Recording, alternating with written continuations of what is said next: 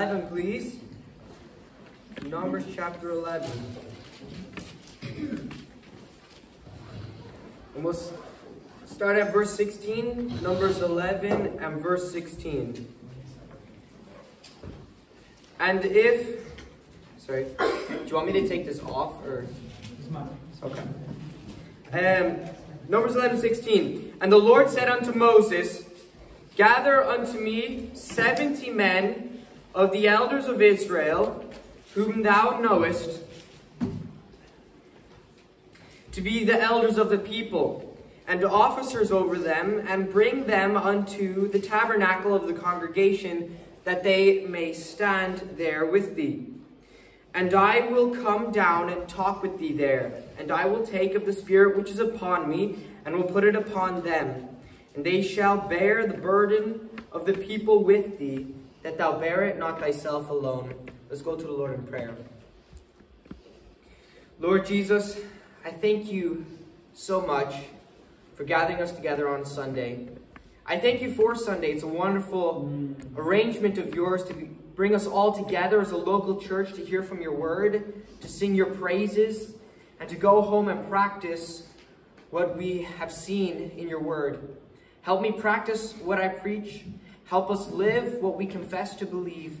And help us thank you for letting us be your children. Please help us be worthy of the vocation wherewith we are called. In Jesus' name, amen. So we look at Numbers 11 and some background to what's going on. The children of Israel were doing their normal complaining. And the Lord had enough of it. And so at the beginning of Numbers chapter 11, God sends down fire to consume some of the children of Israel. I think God takes complaining a little bit more seriously than we do sometimes.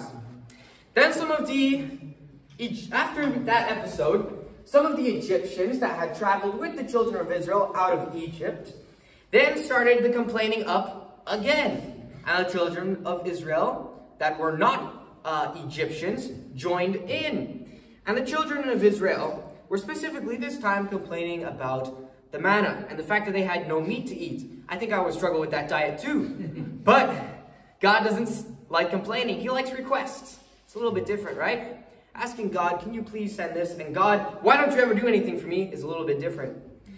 So Moses this time joined with the children of Israel, but not complaining to the Lord with them, saying, God, why aren't you giving us meat? Instead, Moses started complaining to God about the children of Israel. He said, God, I've had enough of this. I'm at the end of my rope. I can't do this. I quit.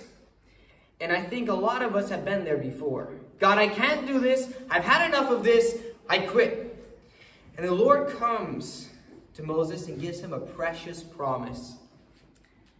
He says in verse 17, and I will come down and talk with thee, and I will take of the Spirit which is upon thee, and I will put it upon them, and they shall bear the burden of the people with thee, that thou bear it not alone. The title of this morning's message is O for the Ordinary. Not O the letter, but like the expression. O for the ordinary. Number one, the need for the ordinary. Let's look back at a previous verse in the same chapter, Numbers 11:14. Just a couple verses before, Numbers 11:14 says, Moses is talking to God. He's doing his complaining right now. He says, I am not able to bear all this people alone, because it is too heavy for me. And in Moses complaining, he says a very important truth. God, this is too much. In today's terms, Moses was trying to preach. He was trying to run the children's ministry. He was trying to pass out tracts. He was trying to knock on people's doors. He was trying to serve tea. He was trying to organize area-wide events. And he was trying to take care of his family all at the same time. And it was just too much for one person. One man cannot do everything. Amen. There's a very interesting story. Happened on January 25th in 1990. Avianica, I don't know how that's pronounced, but I'm gonna guess that's how it works. Flight 52, all right? Flight 52 from Colombia crashed just 15 miles short of New York's Kennedy International Airport, killing 73 passengers. It was very close to its destination when it crashed. But the reason it crashed was the plane ran out of aviation fuel. Under international regulations, this should never have happened. An airliner must carry enough fuel to reach its destination, and on top of that, it must have enough fuel to reach an assigned alternate route, plus have enough fuel to handle at least 45 minutes of delays. There should be plenty of fuel in this airplane. But due to low fuel condition, the Avianica pilots had requested priority, not emergency landing. So they were coming in, they were running low on fuel, they said, give us priority landing, but they didn't use the word emergency. Because the exact word emergency was not used, and due to heavy traffic, air traffic, and bad weather conditions, they got put on a holding pattern until the plane simply ran out of fuel. And this was Moses. He did not realize the emergency situation he was in, and he was running out of fuel. Instead of being in a place where he wanted to give up, Moses needed people who could go to the people and spiritually help them. People that would encourage Moses as he did the work of the Lord. People that would serve Moses and do anything Moses needed them to do. Now, the interesting thing is Jethro had kind of said something like this to Moses before. Remember back in Exodus, Moses' father-in-law comes to Moses and he says, why are you judging all these people on your own? This is too much for one person to do. Here's what you should do. You should only take care of the biggest things and let all the smaller matters be handled by people that you appoint and trust. And Moses did that, and it was smart. But Moses had a problem with delegating. See, Moses, to be fair with him, the children of Israel were not the most faithful people to God he had ever met. But Moses was faithful to God, and so he tried to take everything into his own hands. He's like, I can handle this, I can do this, I'll lead all the people. And it was just not working. Moses needed managers for the social areas of the children of Israel to deal with the political and the social issues, right? Someone stole my rod. I don't know what they steal back then. All right? So you need a judge to go say, okay, pay him money back or whatever. I don't know how it works. All right? And Moses doesn't have to deal with people's rods getting stolen. All right? Moses needed that for the social issues. But Moses also needed it for the spiritual issues. Because Moses could not deal with and support the spiritual problems of millions of people. That's an impossible task. And Moses was feeling that. So Moses needed overseers. And Moses got the overseers. He didn't know he needed that. Again, I tell you, Moses is a bad delegator. But God comes to Moses and he says, Moses, this is what you needed. This is what you do. So let's look at the qualifications of the ordinary. And you'll see at the end of the message why I'm calling these people ordinary, even though they did an extraordinary task. But let's look at the qualifications of them. Numbers 11:16. Numbers 11:16. And the Lord said unto Moses, gather unto me 70 men of the elders of Israel, whom thou knowest to be the elders of the people, and officers over them, and bring them unto the tabernacle of the congregation, that they may stand with thee. So the first thing that we see is that these people needed to be elders. That was the Lord's first requirement. He says, whom thou knowest to be elders of the people. What are elders? People that are wise.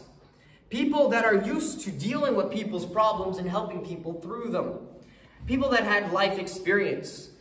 People who took initiative to help people when no one was asking them. Moses needed people who stood up to lead when there was no reward except for a job well done. These were not men who stayed home and complained about the spiritual needs of Israel. These were not people that stayed home and prayed that God would send some help to Moses. These were not people that prayed and complained that nothing was getting done in Israel. No, they were men who saw the needs of the people around them and chose to go out and help them, even if there was no reward involved. And Christianity today needs a lot more men like this. Men who are elders among their people, who in their small areas of influence say, I'm going to make a difference in that one person's life because I see that they need help. Yeah.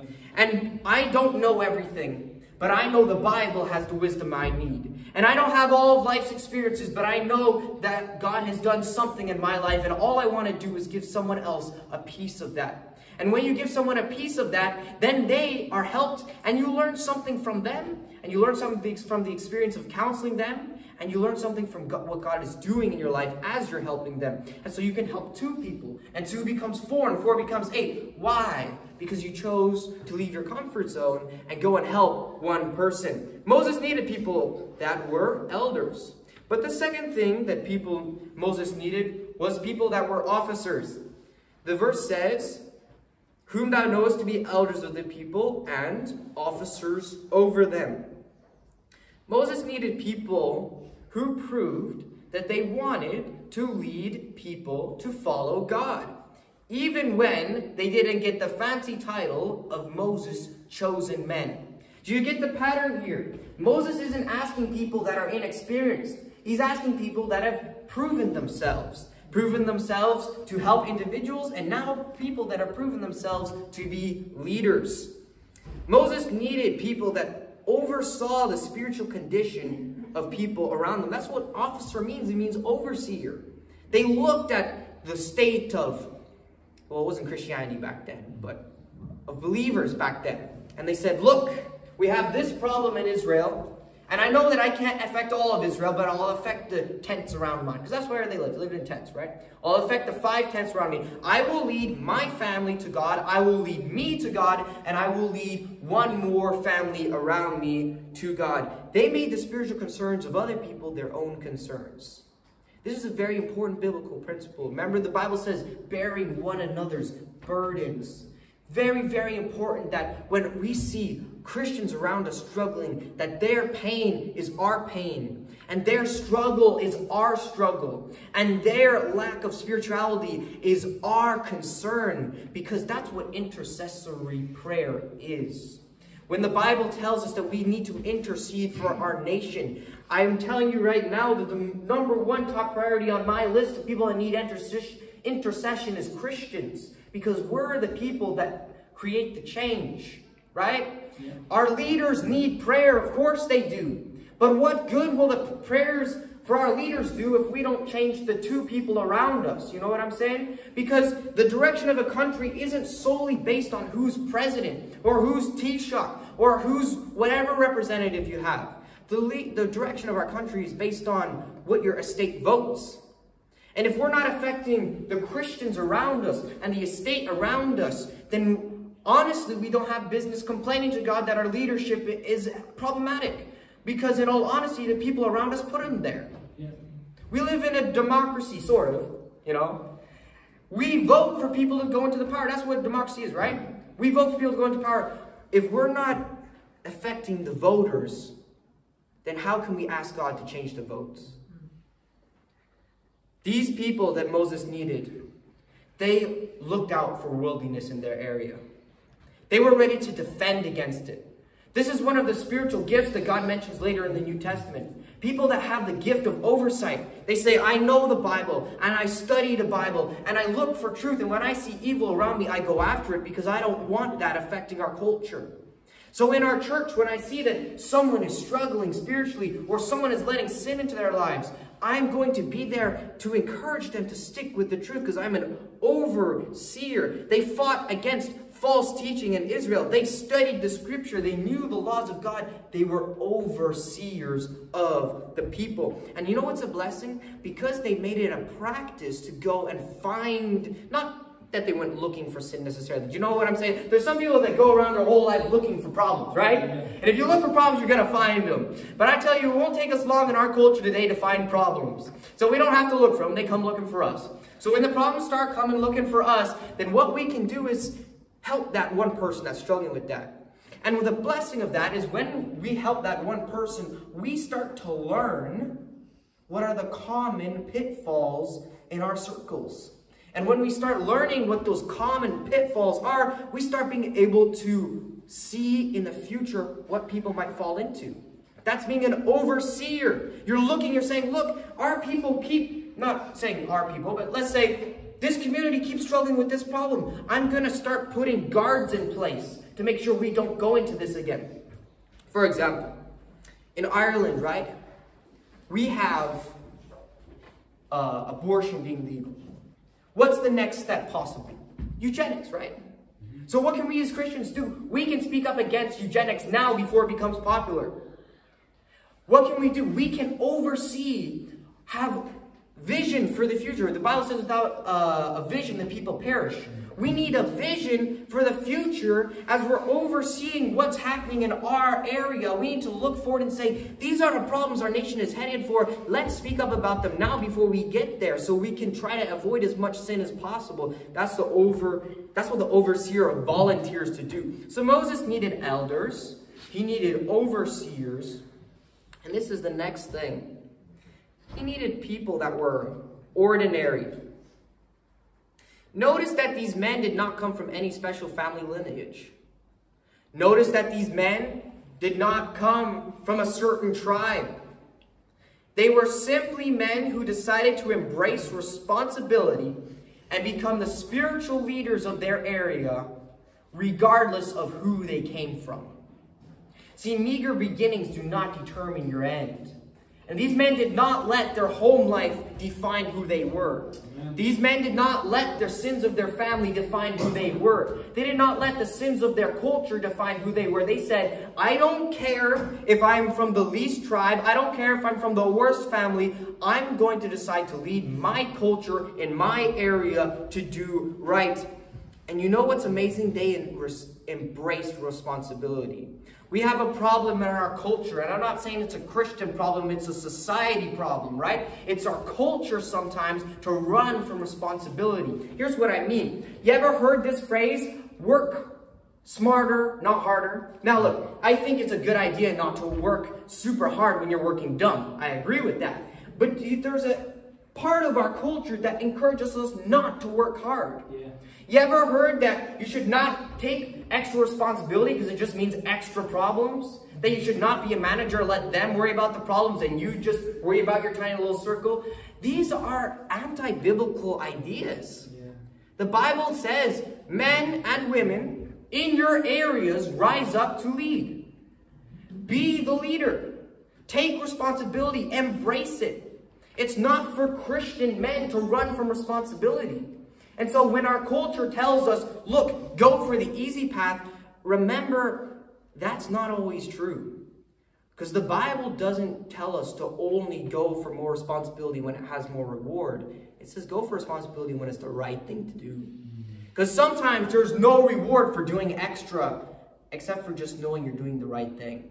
So that's what these men did. They took extra responsibility when there was no reward because it was the right thing. There's a very interesting story. There was this boy who was born in Columbus, Ohio in 1890.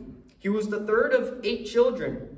At 11, he quit school to help the family with expenses.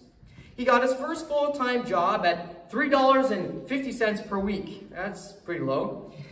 At 15, he got interested in automobiles and went to work in a garage at $4.50 a week. He knew he would never get anywhere without more schooling. So what he decided to do was he subscribed to a correspondence home study course on automobiles. Sounds like a person with a lot of initiative. Night after night, long days at the garage, he worked at the kitchen table by the light of the kerosene lamp. His next step was planned in his mind. A job with Freyer Miller Automobile Company of Columbus. So one day, when he felt ready, he walked into the plant. Lee Freyer was bent over the hood of a car. The boy waited. Finally, Freyer noticed him. Well, he said, what do you want? I just thought I'd tell you, said the boy. I'm coming to work here tomorrow morning. Well, the man said, oh, who hired you? Nobody yet, he said, but I'll be on the job in the morning, and if I'm not worth anything, you can fire me.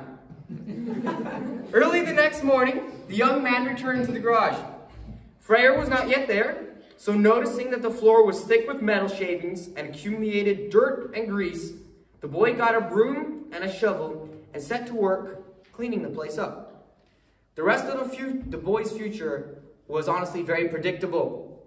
He went on to a national reputation as a racing car driver and automotive expert. In World War I, he was America's leading flying ace. Later, he founded Eastern Airlines. His name was Eddie Rickenbacker. Why did this boy change the world?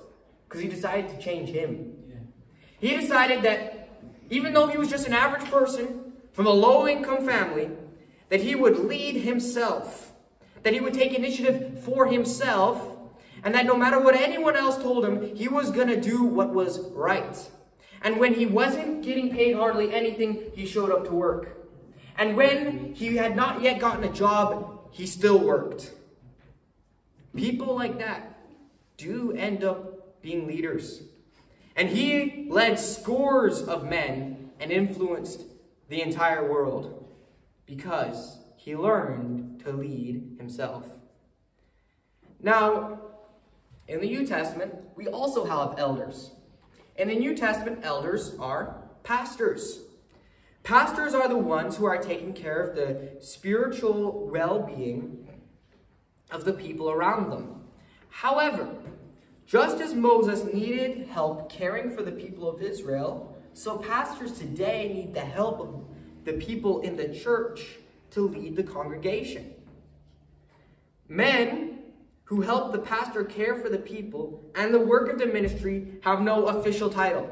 So just as these men who were leading their individual people around them had no special title, they were just men who decided to be what God had called them to be. But we see that these men are in the New Testament. Acts 13 verse 2. Let's turn there. Acts 13, 2.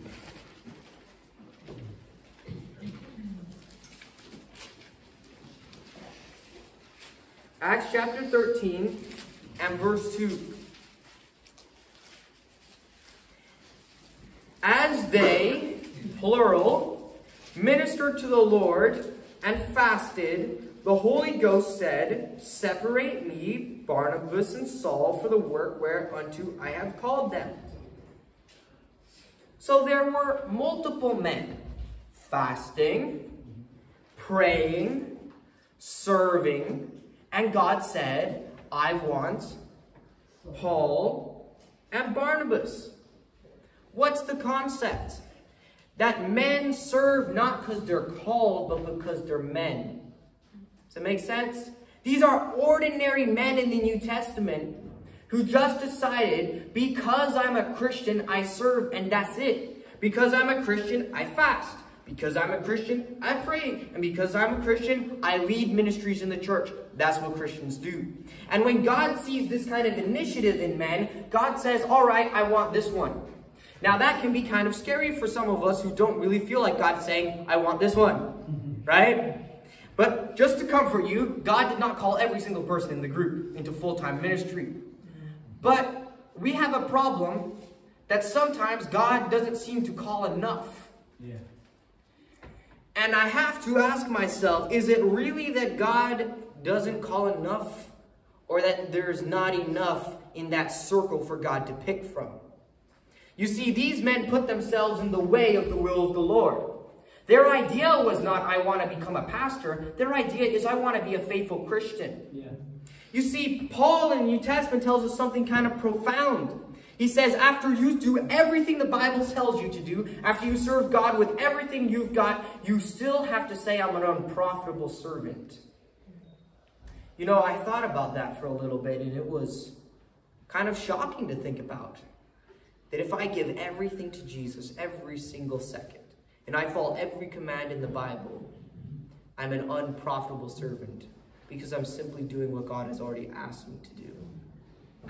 A profitable servant, someone who adds value to the master, is someone who does above what the master asks. And there is nothing that we can do that is above what the Bible is already telling us to do. Try to love God more than all your heart, soul, mind, and strength. Try to serve God than with everything within you. You can't. What is the Bible saying to us? God doesn't owe you some free time because you did a little bit of service. Instead, we owe God our lives because he gave us his. And that's the concept. That these men served God in ministry. Now, no, they weren't full-time. Of course, they worked jobs, okay, we understand that, all right? But they gave God everything God asked them for and followed the Bible as closely as they could and served in ministry as much as humanly possible. Why? Because they understood they were already unprofitable servants. And they wanted to live, as the Bible says, worthy of the vocation wherewith they were called. Now, before someone can be called into full-time service, there are some qualifications they have to fulfill. And when you read in 1 Timothy, and I'm not going to take the time to go there, but when you read through some of the chapters in 1 Timothy 3 and so forth, you see qualifications of pastors and deacons, right? But something very interesting.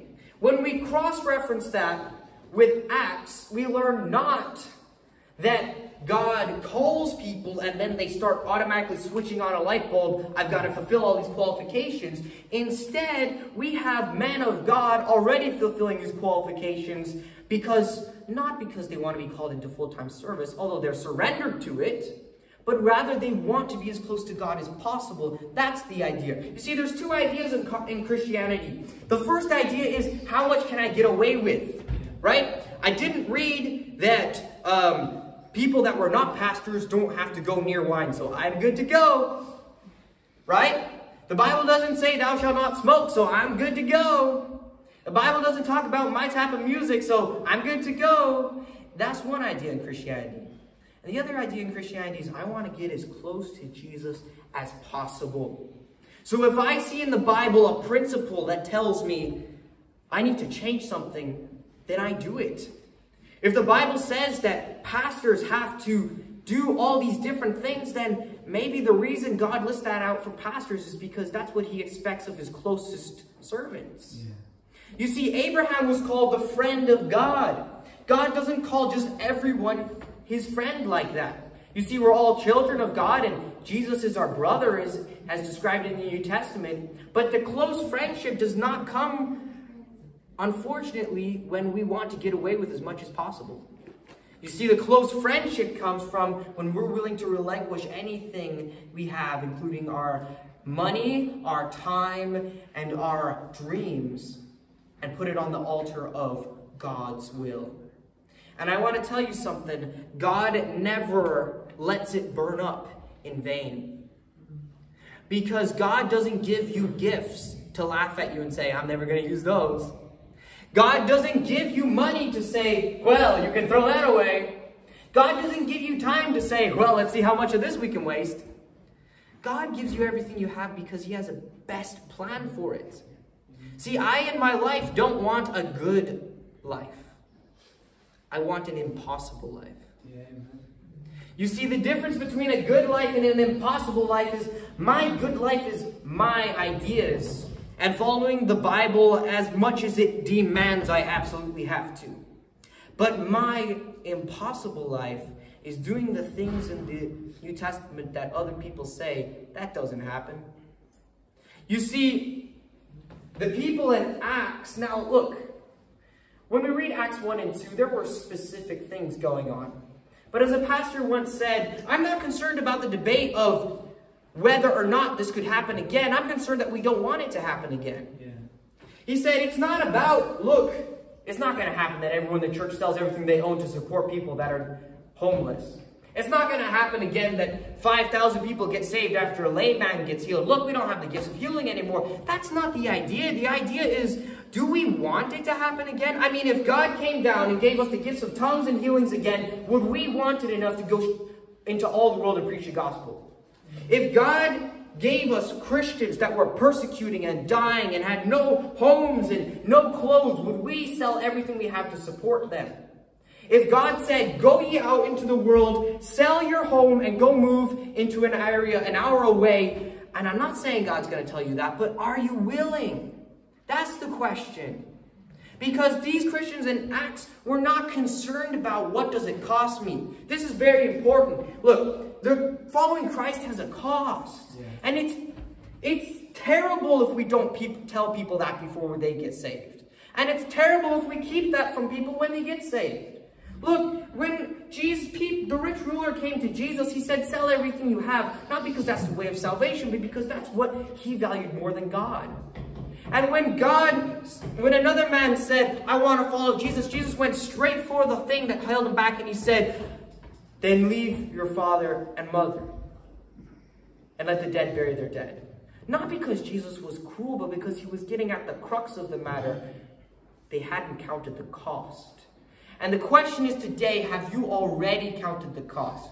You see, there's Christianity where every little step we take, we count a cost. Is this worth it again? But there's a different type of Christianity that says, look, I know my way doesn't work. I know my sin was a problem. I know that I was dead in trespasses and sin. I wasn't dying. I was dead. I was gone. And Jesus rescued me.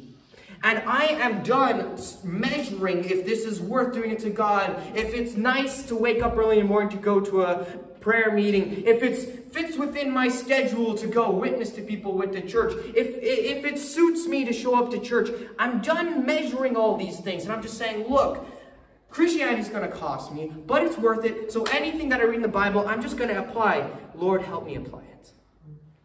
Because it's a different mentality. These Christians in Acts, the disciples of Jesus, they already counted the cost.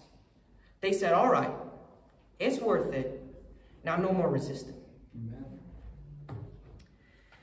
The next thing about these men that Moses needed was that these men needed to come to the tabernacle. Let's look at Numbers 11:16 again. Just turn back with me, please.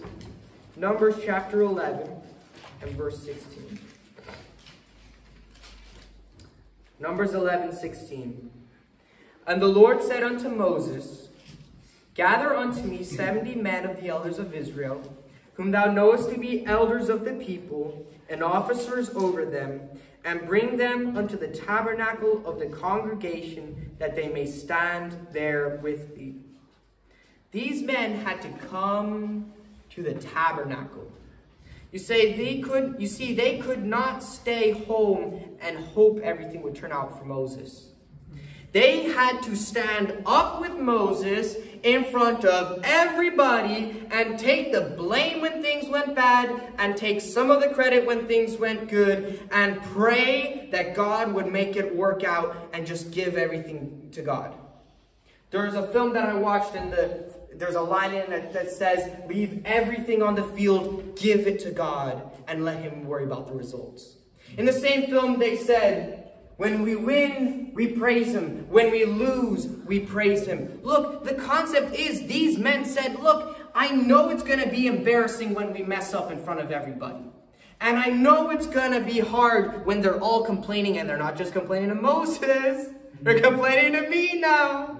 And it's going to be a problem when we follow God and we see blessing and the people aren't satisfied.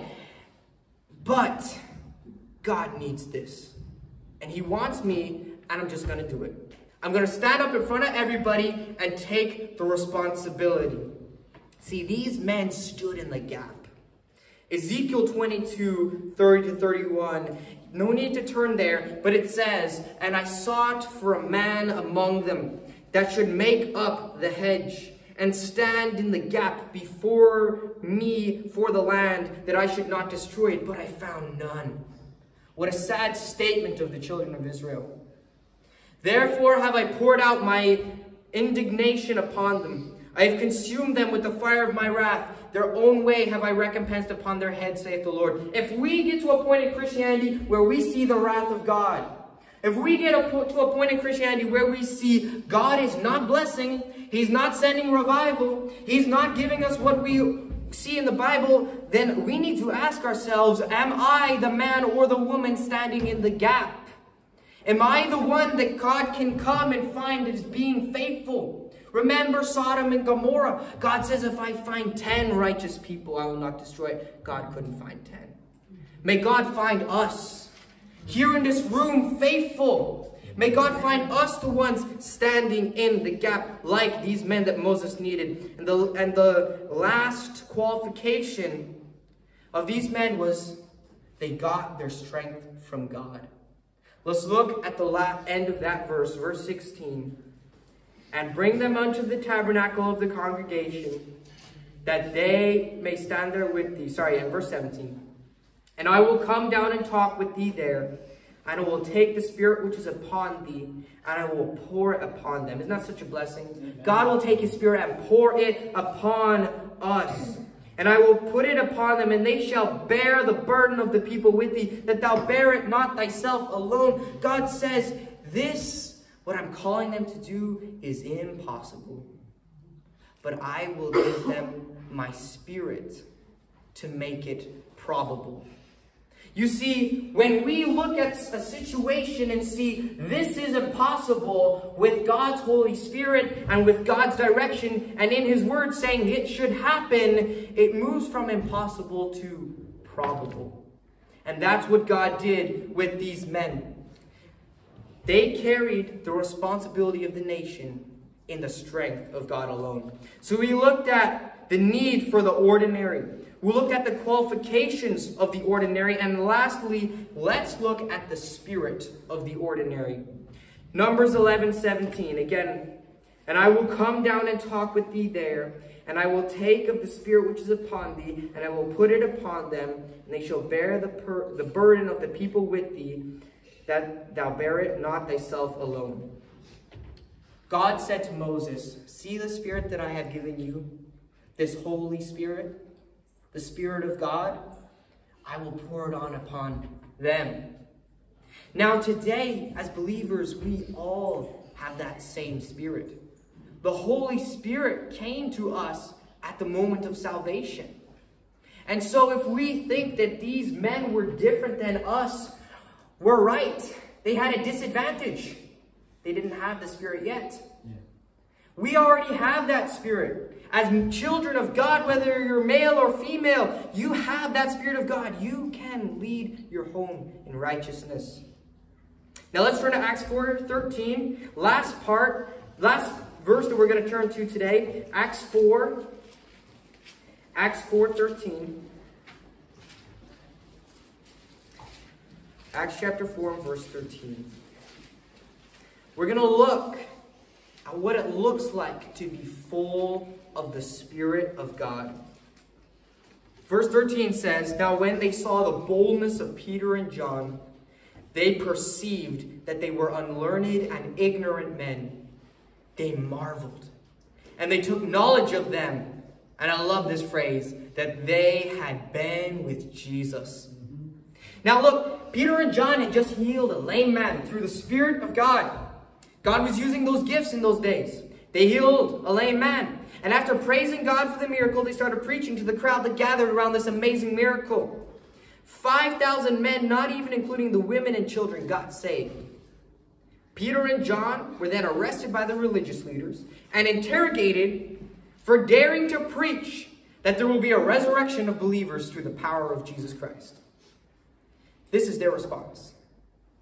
If this day we be examined of the good deed done to the impotent man, by what means he is made whole, be it known unto you all and to the people of Israel, that by the name of Jesus Christ of Nazareth, whom ye crucified, whom God raised from the dead, even by him doth this man stand here before you whole. This is the stone which was set at naught of you builders, which is become the head of the corner. Neither is there salvation in any other, for there is none other name under heaven given among men whereby we must be saved. Now when they saw the boldness of Peter and John, and this is back to verse 13 we're in again, and perceived that they were unlearned and ignorant men, they marveled, and they took knowledge of them, that they had been with Jesus. And beholding the man which was healed standing with them, guess what? They could say nothing against it. Because when Jesus works, it's not about how flashy we are. It's about that when Jesus works, the unsaved, the persecutors, the blasphemers can say nothing against it. The question I have for us today is, can people see that we have been with Jesus? Peter and John did not just have a conversion experience. They had not just been baptized. They had not just shown up to Jesus' important events. They had lived the ministry. They had breathed the ministry. As the Bible says, they had been addicted to the ministry. They had given up everything: family ties, secure incomes, houses, dreams, to partake and follow in Jesus' ministry. Get this, they dreamed about a ministry they didn't even lead. And when Jesus suffered on the cross, they suffered with him. And when Jesus was buried in a tomb, they felt the depression. And when Jesus was risen from the grave, they had new life again, because they had experienced the power of the resurrection. In a short phrase that the Bible says, they had been with Jesus. When you have been with Jesus, guess what? As an ordinary believer, you don't even have to go to Bible college. You don't have to be the smartest person in the area. You don't have to know as much as the people you're sharing Christ with. You don't have to be the most intelligent. You are ordinary, as the Pharisees called them, unlearned men. But they had been with Jesus. And when you've been with Jesus and you have his Holy Spirit, he gives you the words to say. The Bible says, but when they deliver you up, take no thought how or what you shall speak. For it shall be given you in the same hour what you shall speak. For it is not ye that speak, but the Spirit of your Father which is in you. It was the Spirit of God speaking to those religious leaders. And it is that Spirit of God that God puts in ordinary men and women today. Again, God doesn't just use the gifted. He doesn't just use the powerful. He doesn't just use those with good backgrounds. God uses the ordinary person fully surrendered to his Holy Spirit. So what's the call? God's calling today because he needs ordinary volunteers. He needs ordinary men and women that decide that their plan for life isn't really as important as his. That they don't need a full-time calling to serve and lead ministries. They just need to be a Christian with the gift of the Holy Spirit that they already have. These people diligently search the scriptures to fulfill the qualifications of those who serve God. Not because they're ministers, but because they're servants of Jesus Christ and they're debtors to his love. These are the people that God can put anywhere, at any time, at any cost, just because they love their Savior. And if we see more of these people, I'm sure we will see more full-time ministers and servants of Jesus Christ. Our prayers will be answered when we put the feet to our prayers. Yeah. May God fill this church with such volunteers. And may I be the first one. Let's pray.